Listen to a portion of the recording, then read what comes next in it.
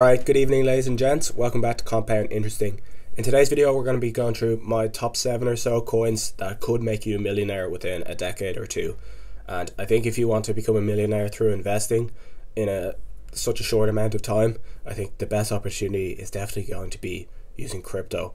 I think if you're looking at stocks, if you're looking at dividend stocks, the S&P 500, it's going to take you a long ass time to become a millionaire using those methods. So in my opinion, the thing that has grown massively over the next 10 years is probably going to continue growing massively over the next 10 years and continue to disrupt, the financial system, blah, blah, blah. We all know that. So let's get straight into the first couple of picks. And yeah, I'm just going to run through these because they're quite obvious.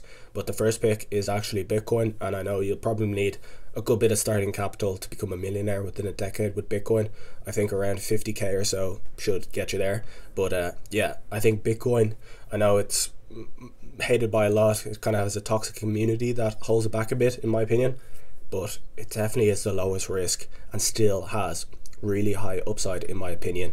Like, if you imagine what countries are going to put cryptocurrency on their balance sheet, what cryptocurrency are they going to pick? They're not going to pick cum rocket, I'm sorry, but companies like big S&P 500 companies and potentially countries could make it legal tender. But yeah, companies will want to have some sort of inflation hedge or put some crypto on their balance sheet. They're going to be choosing Bitcoin. And to add to that, the world is kind of going through a phase of deglobalization. So it has been going through globalization for, I don't know, 50 to 100 years, and now it's kind of coming to the peak of that and starting to go to deglobalization, and everyone's trying to become more independent and not relying on others for energy and stuff. So a kind of a neutral currency might actually be very useful in that environment, something that's completely neutral for international trade, that nobody has to trust another country, for example the US dollar. Alright, the second cryptocurrency, I'm sure you've all guessed it, is Ethereum. I won't spend too long on it, but just to say, like, it has the highest usage out of any cryptocurrency, in the fact that there is the most value stored on top of Ethereum. There's actually more value stored on top of Ethereum than what the whole Ethereum market cap is worth.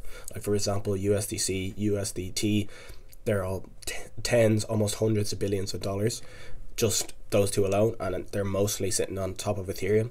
There's all of DeFi, there's all of NFTs, and there's huge NFT activity, and I think NFTs will grow massively over the next decade, not just like, pictures and stuff, like other crazy use cases. So it's the highest usage value wise, and it's still extremely secure and decentralized. So because there's a lot of usage on top of Ethereum, and every time someone uses Ethereum they have to burn a little bit of ETH, that means the number go up for Ethereum.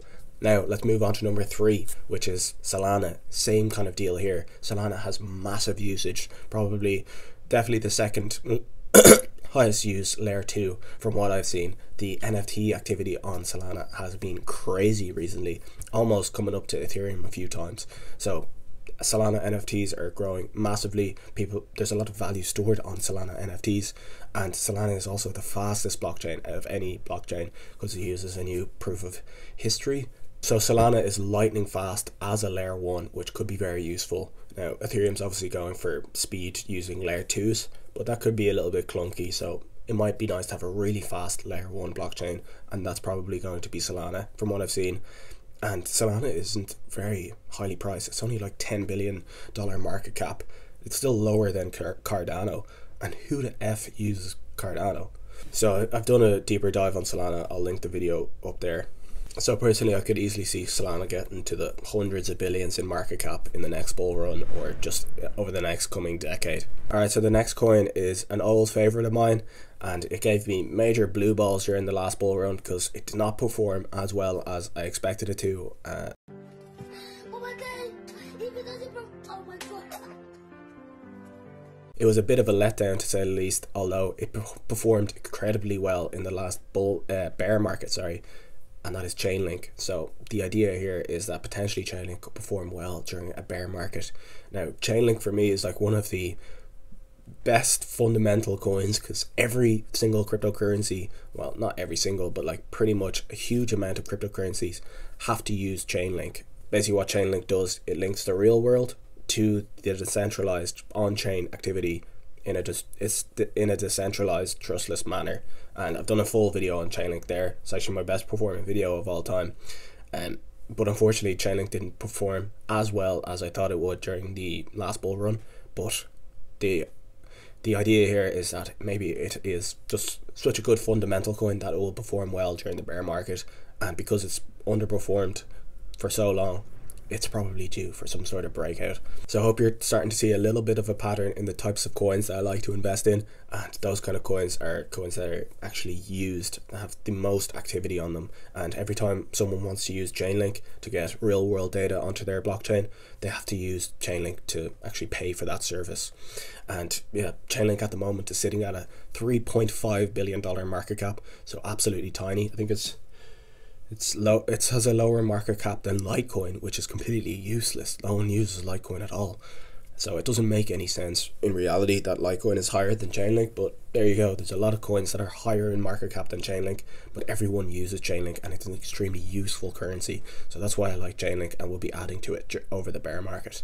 Alright, next up we got Matic or Polygon, and the reason I like this is it is the most used layer 2 scaling solution for Ethereum, and I'm very bullish on Ethereum, and Ethereum have stated that they're going to need layer 2s, and I think Matic or Polygon is the best layer 2, and it already is used by a lot of like NFT projects, gaming, stuff like that, and probably will be used massively in gaming in the future. So that's pretty much why I like Matic, and it's only a $6 billion market cap. So yeah, it could easily get into tens or hundreds of billions of market cap in the next cryptocurrency bull run.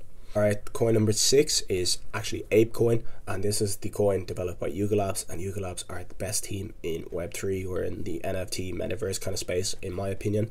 And this gives you an exposure to them without having to buy like a Bored Ape or a Mutant Ape or another deed. So if you don't spend that much money or have that much of an investment into Yuga Labs, you can just buy as little or as much ApeCoin as you like, and it gives you massive exposure to everything that Yuga Labs does. So you don't have to bet on the other side, you don't have to bet on Mutant Apes.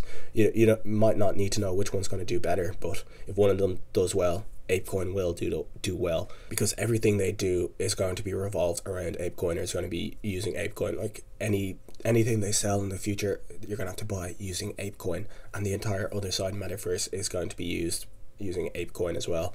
And also coming up, even though it's been delayed, so I did a video about this a couple of weeks ago, but staking for ApeCoin is coming up, but it has been delayed. So ApeCoin is potentially geared up for when staking goes live.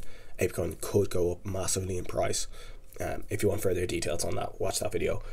But in my personal opinion, I think buying the Yuga actual assets, so like the actual NFTs, is probably better than buying ApeCoin. But yeah, definitely you don't have to put that much exposure if you want to just buy like a couple of $100 worth or something. Alright, so the next coin is actually a kind of a group of coins, and as some of you might have noticed, I've gotten very interested and involved in the NFT space recently. I like investing in NFTs and learning about NFTs, but I know a lot of people don't really care about NFTs and don't want to get involved in NFTs, but maybe they want to bet on NFTs without having to actually go and buy an NFT.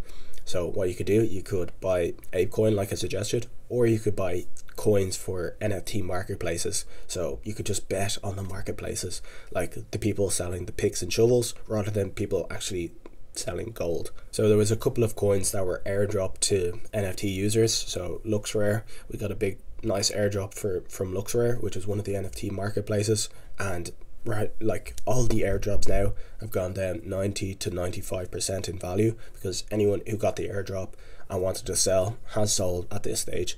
So I think the downside from here, potentially limited unless those exchanges don't get used anymore.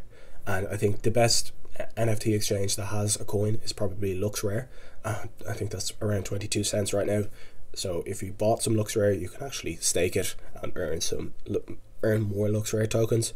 But the other nice way you could earn LuxRare tokens without actually having to buy any LuxRare tokens is just use the LuxRare marketplace.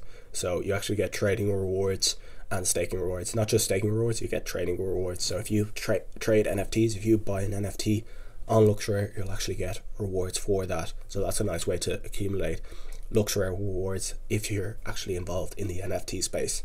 And LuxRare has a $100 million market cap for the coin, which is, you know, tiny. $100 million market cap, that's a really, really low shit coin. So potential massive upside, like to even get it to $1 billion, it's only a 10x. Like $1 billion is still a really small coin. So none of the NFT ecosystem coins are even in the top 100 coins. So the other one is X2Y2, and the other one is Immutable X. So Immutable X is on Ethereum, is an exchange on Ethereum where there's no gas fee, so it's kind of like a layer 2 version, but it has its own site, and I've used it and it's good. Gary V's has book games on there, which is one of his NFT projects, and it's actually on Immutable X, so another interesting one you could look into. So I hope it's obvious that the kind of coins that I like to invest in are coins that people actually use, and not even coins that just people use now. You have to kind of think of what coins are people going to use in the future, and not even the coins, like the actual services and the marketplaces. And so I'm obviously bullish on NFTs, so NFT ecosystem coins make sense. I'm bullish on metaverse, so potentially metaverse makes sense as well, and obviously the actual platforms that they will be built on, which are Ethereum and Solana in my opinion, and Matic.